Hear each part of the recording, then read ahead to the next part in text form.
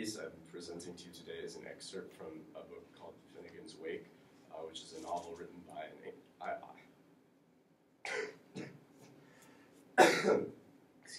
an Irish novelist by the name of James Joyce. This book was written in 1939.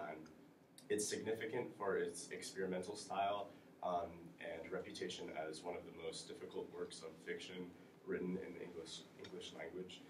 The entire book was written in largely idiosyncratic language, which blends standard English lexical terms, which are things like synecdoche and metonymy, so like words representing other things, and neologistic multilingual puns, which are neologistic meaning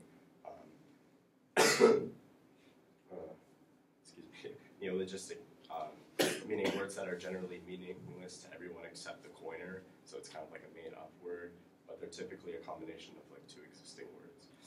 Many critics believe the technique that Joyce used is to attempt to recreate sleep and dreams, which when reading or attempting to read the entirety of the novel, it becomes pretty clear.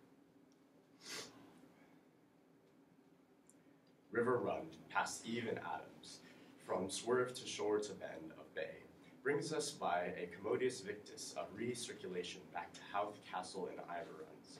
Sir Tristram, Viol de Morris, forever the short sea, and passing core, re-arrived from North America on this side of the scraggy isthmus of Europe Minor to Winterfield is penciled war, nor had topsawyers rocks.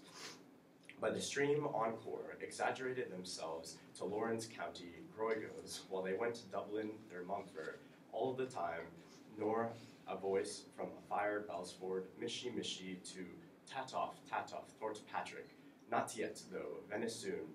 After, at a kicksack Buttington, a blad old Isaac, not yet through All's Fair and Venice, where Soisy Sethshires worth the wind twone Nathjo, wrought a peck of Paul's malt of gem, or Shenbroid by Art Light and Rory end of Rickbrow, was to seen Rigsum on the aquaface. The fall, however, Baba Garthrook, Con Mor Aruk, Ronbor, and Toner Rit of Nair. Of once, Wall Street's old par is related early in bed and later, on life down through an old Christian minstrelsy. The great fall of the off-wall entailed at such short notice the puff jute of Finnegan, solid man, the Humpty Dumpty head of himself promptly sends an uninquiring one as well, to the west in quest of his tumpty toes.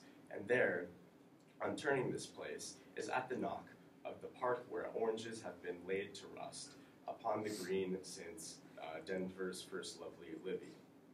What catches here, the wills of green wants, estrogods, gag and fishy gods, ula, quaglock, where the Badgeries partisans are still out to master Malchus, migraines, and the Vardrons of Catholic planting and Campbellistics, out of the woo boys of Hoodie Head, Adgates and Boomerangs, Sod's Broad be mere fear. Songorian save, arms appeal, with larms appalling, killy, a toll, what a chance, cuddlies with cassions aired and ventilated. What bestows, siddance by what Targum Solars.